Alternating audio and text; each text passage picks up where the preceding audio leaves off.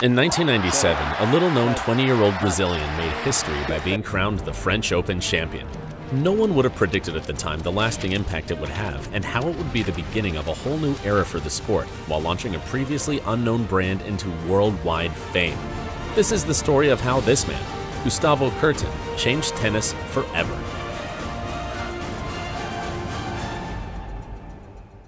So how did Kuerten actually win the French Open as the 66th ranked player in the world?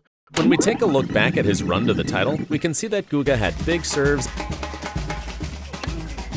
and powerful ground strokes, including that signature oil painting of a backhand. However, that only tells part of the story.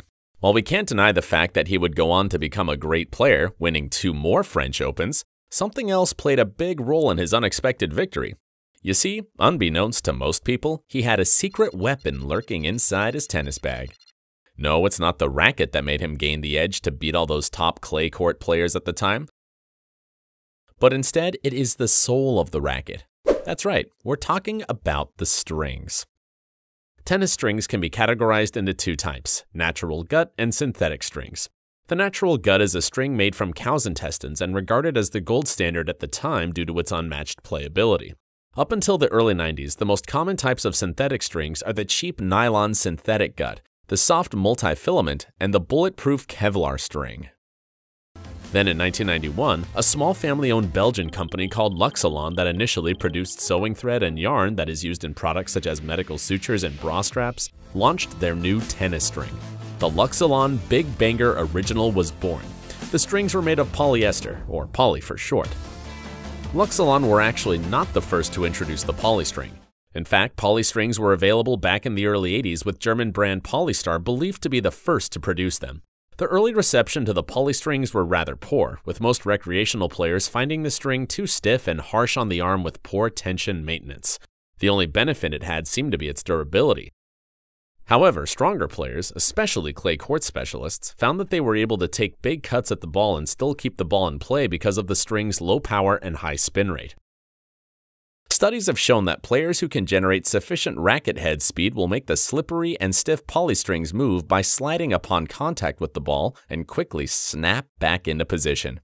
Other types of strings will have less of this snap back effect. This slide and snap back movement of the strings would produce a tangential torque on the ball to generate the heavy spin.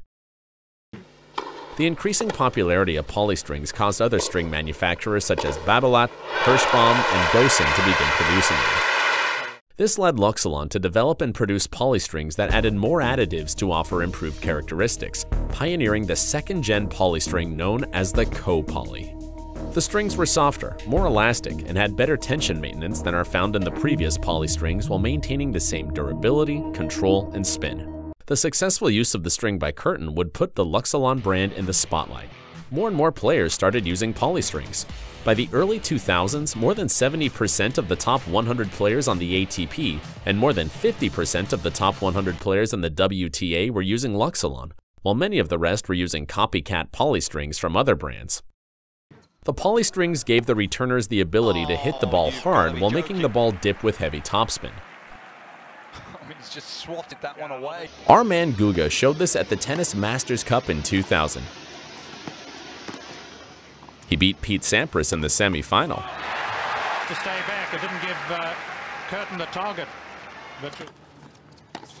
Some of the incredible shots he hit were dubbed the Luxilon shot.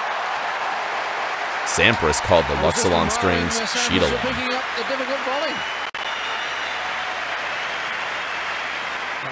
Guga would then face Andre Agassi in the final, and once again played brilliantly.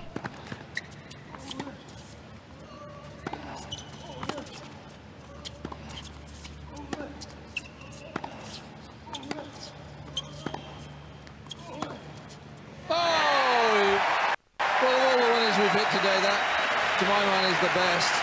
He seemed to be off balance.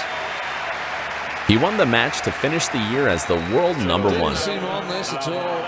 Gustavo Kuerten wins the Masters Cup and ends the year as the world number 1. In his book Open, Agassi talked about the polystrings as the biggest game changer in recent years, with the elastic poly able to create vicious topspin. He says it, quote, has turned average players into greats and greats into legends. Agassi also recalled the first time he tried the string in Rome, 2002, in a practice session. He didn't miss a ball in practice and would go on to win the Italian Open, calling it a miracle string. The string revolution was in full force, causing an evolution to how tennis was played. The effect of polystrings can be seen in the stroke technique, especially the forehand. It has evolved from being the classical, mostly linear stroke, becoming more modern, and evolved into the violent, upwards, wristy shot today in what is called the next-gen forehand. This would mark the beginning of the end for serve and volley tennis. Gone are the days of the 80s and 90s where serve and volleyers like Sampras and Boris Becker would dominate on the faster surfaces when baseline players struggled to defend against the net-rushing players. A look back at the ATP rankings since 1990 shows that serve and volleyers were dominant throughout the 90s, with routinely more than half of the players in the top 10 comprising of these players. The emergence of the polystring in the late 90s coincided with the decision of tournament organizers to slow down courts and introduce heavier balls in the early 2000s, effectively killing the serve and volley game. Even Roger Federer ditched playing serve and volley early in his career to switch to a more all-court baseline game. After Tim Henman, Radek Stepanek, and Mario Ančić, there was a barren spell for net rushers from 2007 to 2010. Even though he didn't come to the net on every serve, Marty Fish was perhaps the last serve and volleyer to reach the top 10 back in 2011.